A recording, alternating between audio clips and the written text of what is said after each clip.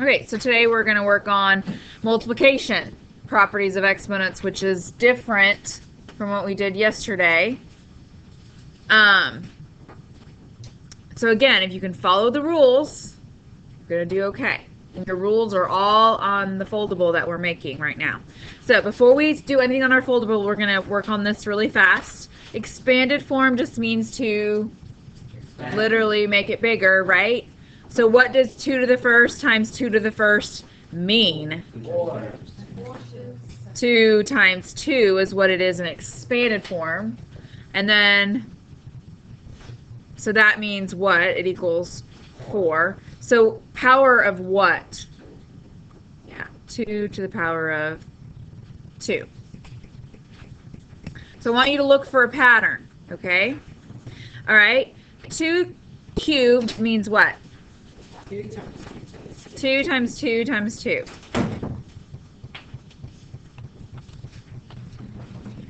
Okay, 2 cubed is 2 times 2 times 2 times 2 to the first is times another 2. So it doesn't really matter to me what it equals. What I'm trying to get you to see is how many 2's are happening here. So this is really 2 to the power of 4.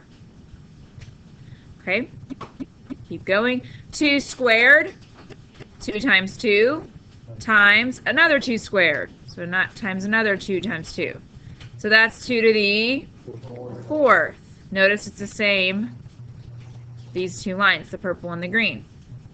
Okay, 2 to the 4th.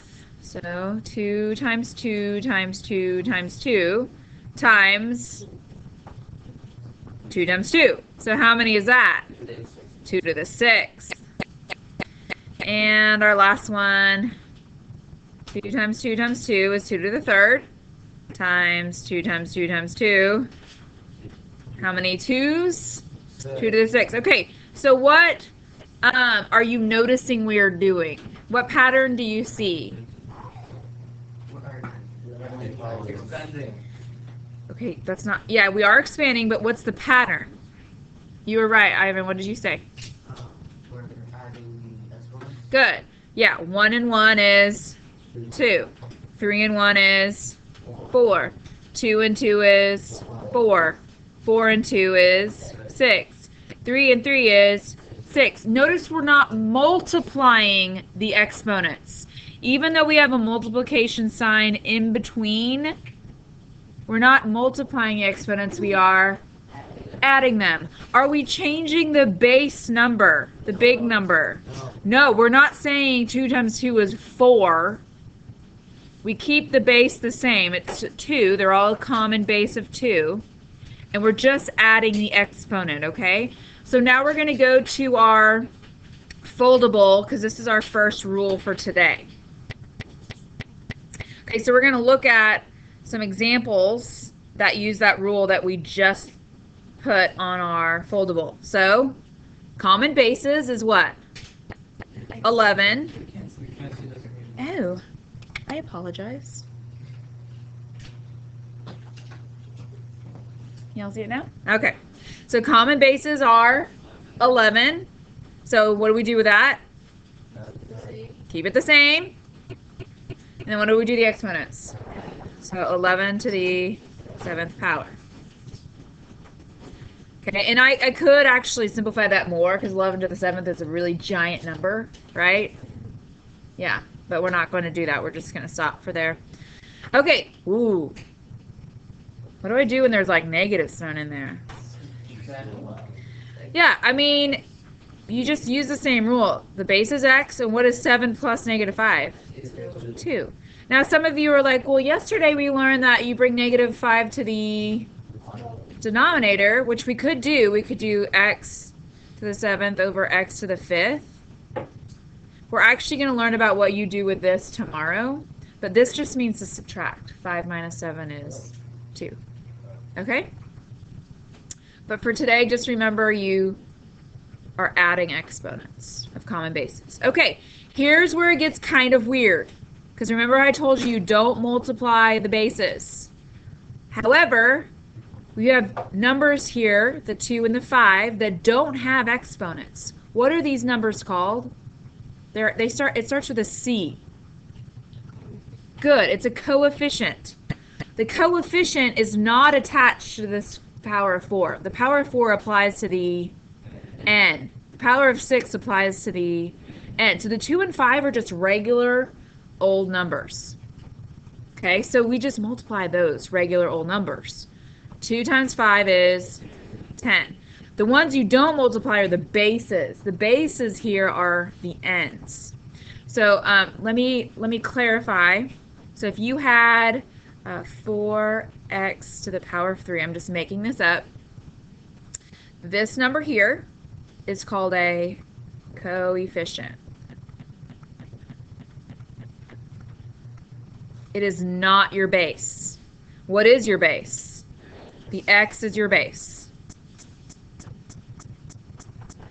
And then the 3 is it's your power. Okay, the rule says you don't multiply your base. So you do multiply your coefficients just like normal numbers, okay? Unless you have a number that is your base. Do you see how 11 here is not your coefficient? 11 is your base here. The 2 and the 5 over here are your coefficients, so you have to multiply them. Okay? You all with me? Yeah. Okay, so we got to finish this one up.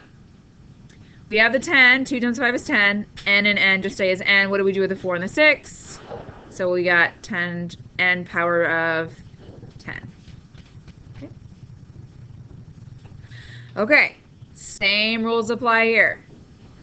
Don't freak out. We have some coefficients. The 3 and the negative 5. I'm sorry, the 3 and the negative 5. What do you do with the coefficients? Multiply them like regular old numbers. 3 times negative 5 is negative 15. Okay, and then we have some bases. We have two different bases. We have x and we have y. So we leave those alone. We don't put a 2 in front of them or do anything weird like that. Now we have to decide what we do with the exponents. So on the x over here, we've got a 2 as our exponent and a 3. So it's x to the 5th power. What exponent is on y? 1. If it was a 0, then the whole thing would be 1. Y to the 1st power. There's one y there. So there's y to the 1st power, and then there's y to the negative 4th. What is 1 plus negative 4? Okay. You cannot leave your answer like this. Yes, why not? This is yesterday's lesson right here. You have a negative exponent. You can't leave that. Now, can you leave this negative 15? Yeah. Sure, you leave that on top. Can we leave the x to the 5th? Sure, it's positive. We're good. But I have to bring my negative exponent to the denominator and make it positive. So that is the simplified version of this. This is simplified in comparison to this. Okay? So really we just applied 2 lessons. Yesterday's lesson of bringing the negative exponent to the denominator and today's lesson with adding exponents, okay? So you're going to have multiple quote-unquote rules that you're applying on this stuff. Okay. Let's keep going. 5 and 6. All right. So what's really happening here? What are these parentheses? What does that mean? Yeah, it just means we're multiplying. It's nothing fancy. It just means multiply. Okay. What do I do with this 3? Yeah, because what is it? It's just a coefficient. And there's nothing else to multiply it to, right? Except maybe like a 1. There's an understood 1 here. So 3 times 1 is just 3. Okay? All right, so what are our 2 bases we're dealing with? X and y. Okay? All right, what about our x's? Our exponent for our x's are negative 2 and 1. Yes, there's an understood 1 as an exponent. So what is negative 2 plus 1? Okay. No, negative x is different than x to the negative 1. Different things. They're not the same. Good question, though. because the negative here is multiplying times the x, and the negative here is multiplying times the power of 1. So that's not a power, and this is. Okay? No. Because remember, negative x, hold on, let me get my pens back. Negative x just means negative x. It literally means -1 times x. X to the -1 power means 1 over x. Because remember, you have to bring it to the denominator. Okay? Good questions. Erase that. Okay. Good. All right, now we're going to deal with our y's. Exponent of y here is 3, and for a total of 6, not 9. Okay, are we done? Why not? You can't leave that negative exponent. What do we do with the 3? Leave it. What do we do with the x and the -1? Bring it down. Do I have to write a 1 up here? No, but I can. I could either write x to the 1 or just x. It means the same thing. Okay? And then y to the 6. Leave it. Leave it up top. And I'm done.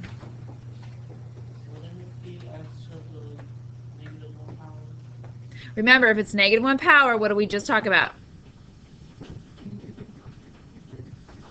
Remember, oh, you were talking about leave it as a -1. Remember, when you bring it down, it changes to a +1. So you could have this here. It means the same thing. Okay? All right, last one here is 2 to the n times 2 to the n plus 2 times 2. Well, okay, are the 2's coefficients or are they bases? They're bases, so we don't multiply 2 times 2 times 2. We leave it alone, right? So what are our exponents? N plus 2, and 1. So we're literally just adding all those things together. Combining like terms. So how many n's do we have? 2n plus 3. And it's all in your exponent.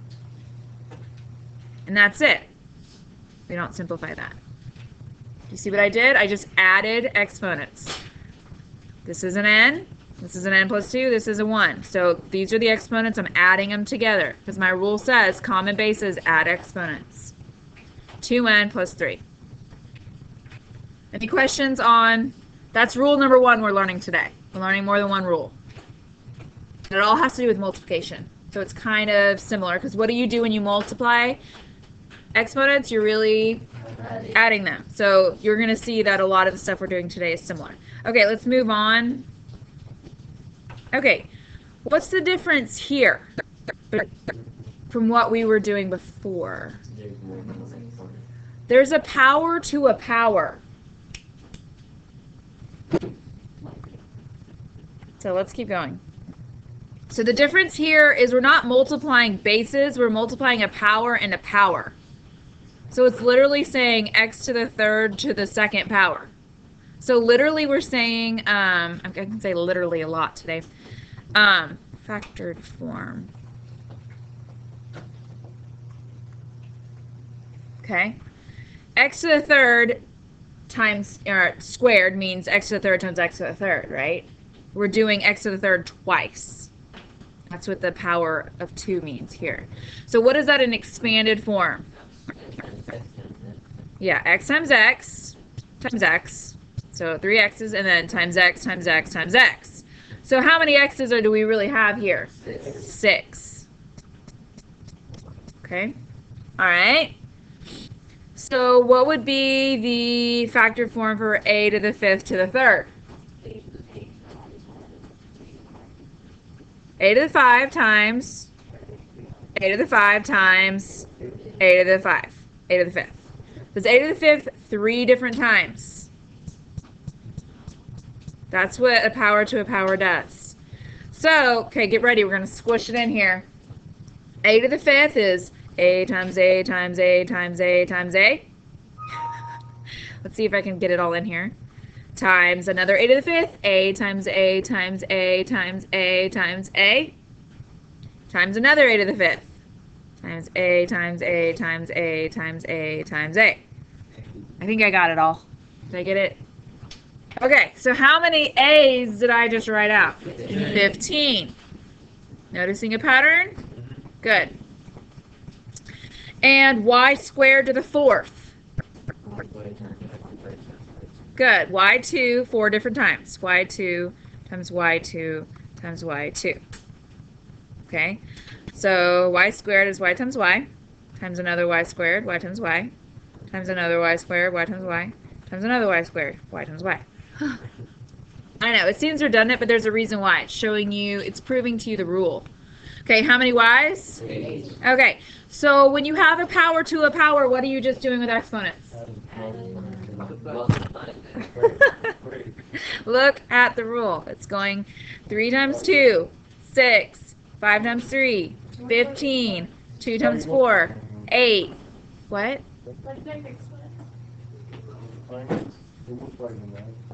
Yes, you're multiplying the exponents. Yes. When you're taking a power to a power, you're really just, it's kind of like distributing. Those are little arrows. So you're doing 2 times 3 is x to the 6th. 3 times 5, a to the 15th. 4 times 2, y to the 8th. Okay? So let's go to our foldable.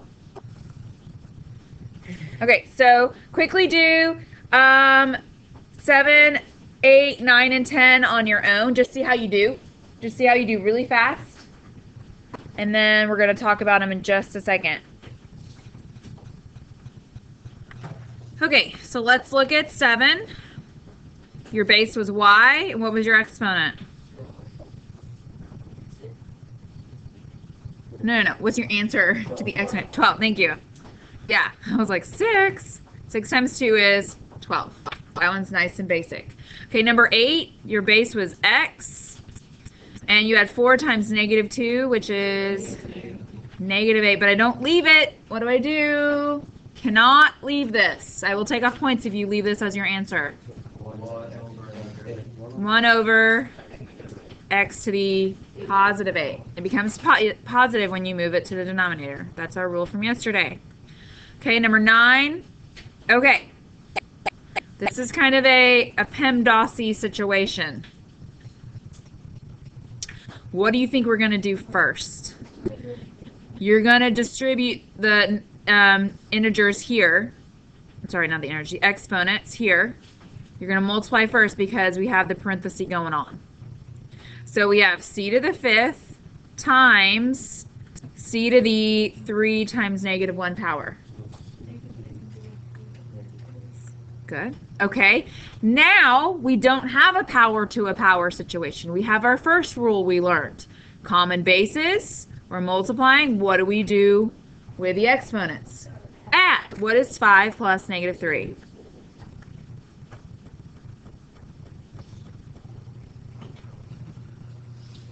Using my rules. Okay. The last one is kind of easy in comparison to the other ones. It's 4 to the 9th. And then it's a really big number if we put it in our calculator, right? We're just going to leave it like that. Okay? This guy's a multiple choice question, number 11.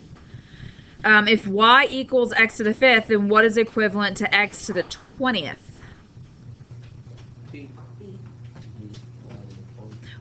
Okay. Because if 1y is x to the 5th, then, oops, that would be not a 5. Then you're saying y to the 4th would be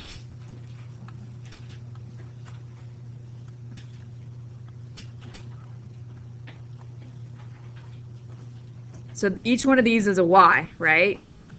Because it's telling us that y equals x to the 5th. Okay, so each one of these is a y. So when we have common bases, we keep the base and we add the exponent, and that's what we were looking for. Y to the 20th. I'm sorry, x to the 20th is the same thing as 4 y's. 1, 2, 3, 4. Okay. It's kind of like a little logic question right there. Okay, turn it on over. Okay, this one is this is our last rule we're learning. So let's go to our foldable again one more time. and then fill that in for our last rule for today. Okay, so number 12, you're just distributing 5 to the powers of the x and the y. So you just get x to the 5th, y to the 5th. Okay, so 13 is a little different in that you have a random coefficient in here, don't you? That's okay. The power of 3 still applies to that. You don't multiply -2 times 3. You bring it to the power. So it's -2 to the power of 3. So this 3 applies to the power of both the base and the coefficient. So we have -2 to the 3rd power, and we have x to the 6th power times, because there's nothing going on in between here, 3 to the 2nd power, x to the 2nd power. Now we're going back to our first rule. Okay? Okay, first off, what is -2 to the 3rd power? Yeah, it's -8. X to the 6 times... What's 3 squared? 9. Okay. So we have coefficients here. What are we going to do with the regular old coefficients? Coefficients. They're just numbers. What if I told you 2 times 3? Would you add those? No. You would multiply them. So this would be -72. Numbers are numbers. Exponents are the ones that have the weird rules. So the little numbers, the exponents, now what do we do with those? Add them. So keep the x as your base, and your exponent would be 8. Well, what about, I thought you had to bring a negative to the denominator. Only on exponents. This is not an exponent. This is just a coefficient. Okay? 14. Okay, what do we do first? Do we multiply? Do we do this guy over here? What do we do this? You do the parentheses first. I mean, you could bring that down. It's not going to affect anything. So we have 2 to the 2nd power, because this is applying to the 2 and to the x. And then x to the 6 times x to the -4. Okay. What is 2 times 2? 4. Or 2 squared. Oops. 4. And then common bases of x. What are you doing with their exponents? Add them. 6 plus -4, 2. Okay. All right. What do I do with fractions? Same thing. Yeah, it actually applies to the numerator and to the denominator of your fraction. Okay? See what I did? I applied this exponent to both the numerator and the denominator. Okay? And then we have c to the 14th, and then we have d to the 6th. Are we done? Almost. We just have to simplify this right here. What is 1 squared? 1. And what is 5 squared? 25. C to the 14th, d to the 6th. So is there anything else we can simplify? Nope. Okay. So they're not, as long as you remember the rules, they look complicated, but they're not that tricky. It's just adding or multiplying, right? Okay. What do we do first on number 16? Yeah, we're going to deal with these parentheses here because we have a power of 3. Power to a power. So this power of 3 is going to be applied to the 5. So 5 cubed. A to the 12th. B to the -6. C to the 3. And then times the rest of it. 3 times 3. A to the -8th. B to the +8th. Okay. We have big coefficients. First off, what's 5 to the 3rd? 5 times 5 is 25, times another 5 is 125, then times 3, because of this coefficient. What's 125 times 3? Okay. So 375 is our coefficient. I did 5 cubed times 3. It's 375. They're regular big numbers, so we're good. Okay, but now we have some bases here, a to the 12th and a to the negative 8. So what do we do? Okay, you add the exponents. So a to the 12 plus negative 8 is 4. Good. And then we got some b's. We have a negative 6 and a positive 8. Negative 6 plus 8 is b squared. And then we only have a 1c, so we just leave that alone, and we are done. Whew. Okay, a couple more, and then we'll finish up. Write an expression that represents the area of a rectangle with sides measuring 3x cubed y squared z and 6x y to the 5th z to the 3rd. Woo! Okay, so basically one of these is our length and one of them is our width. It doesn't matter which one, because what's our our area formula? Length times width, right? So basically we're just multiplying these together. It's just, it's just wanting to make it an application problem, but there's no difference in what we've been doing in this problem. So go ahead and try that on your own really fast. You're just multiplying. There's no power to a power.